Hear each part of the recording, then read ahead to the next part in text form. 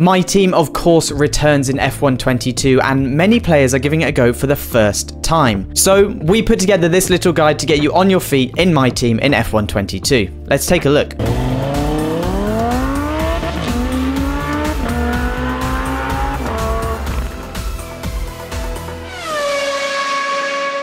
F1 22 is here, which means it is time for our F1 22 My Team guide.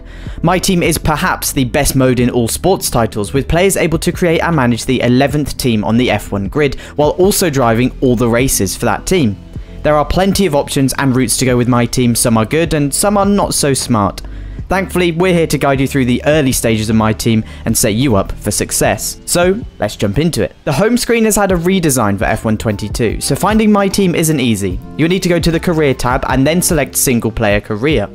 From there, you can select New Career and My Team. Now it's time, of course, to start your F1 22 My Team journey. The next menu you get is choosing your entry point, and this is new to F1 22.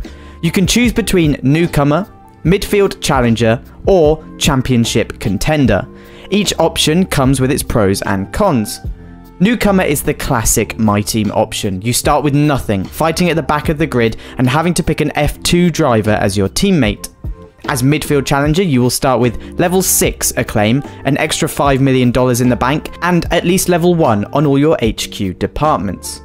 To get the car into midfield contention, you also have a few levels of R&D done too. With Championship Contender, you naturally get even more. Level 16 acclaim, $10 million starting cash, and level 2 on your HQ departments.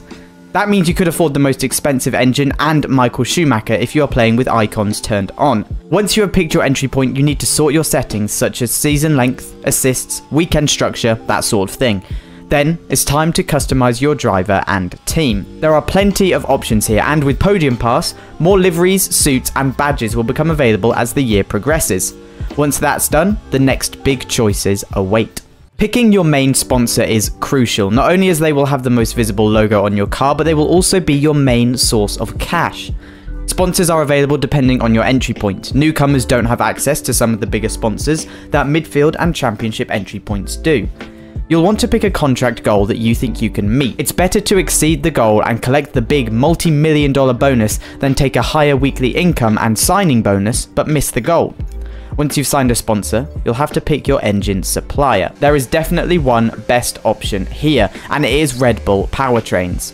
At just $2.9 million, they leave you with enough money to sign any F2 driver, including Oscar Piastri, even if you start as a newcomer. If you are starting as a championship challenger, then you'll have the money to grab the Ferrari power unit at $4 million, with the difference in cost being pretty negligible for such a wealthy team. At the start as a newcomer though, every dollar matters. Then, it's onto your driver choice. You'll get a selection of F2 drivers to pick from, not the whole field.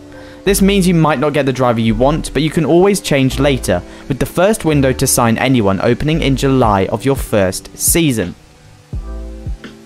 Oscar Piastri is the best option and most popular, but you'll have plenty of chances to develop your number 2 driver thanks to activities between races. With that all sorted, it's time to get your welcome interview with Will Buxton out of the way. The only thing you should really pay attention to in the Buxton interview is to make sure to praise each department. This can increase their morale and make your first round of R&D purchases cheaper. It's a crucial little trick, as those R&D parts will make your car better. The My Team car is a bit of a dog at the start, especially if you are a newcomer. It's twitchy and unpredictable compared to the other teams, so getting those new parts on it ASAP is vital. As soon as you're into the My Team save, go and order a new chassis part and aero part if you can afford both. After that, you need to select your first activities. These are crucial to improving your number 2 driver, increasing department morale, and bringing in more cash and resource points. The driver training camp is crucial to pick, as it gives your number 2 driver a +3 boost to every stat. After that, you should fill your time as much as possible to get these passive boosts. Just be aware that sometimes focusing on one department will be detrimental to another, so just keep it all well balanced if you can. After every race, a new set of activities will be available in the gap before the next race, so make sure you revisit this screen regularly. This is a little gem that a lot of players forget about: driver perks.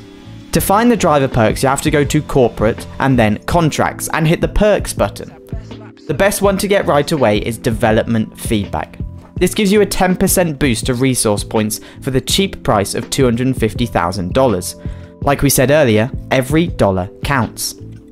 We don't have all the time to do lap after lap in practice sessions, but a problem here is that's where a lot of resource points come from. Thankfully, there is a quick practice mode you can use. While this isn't available for the very first session in Bahrain, you can use it after that to sim through the practice programs and pick up your points.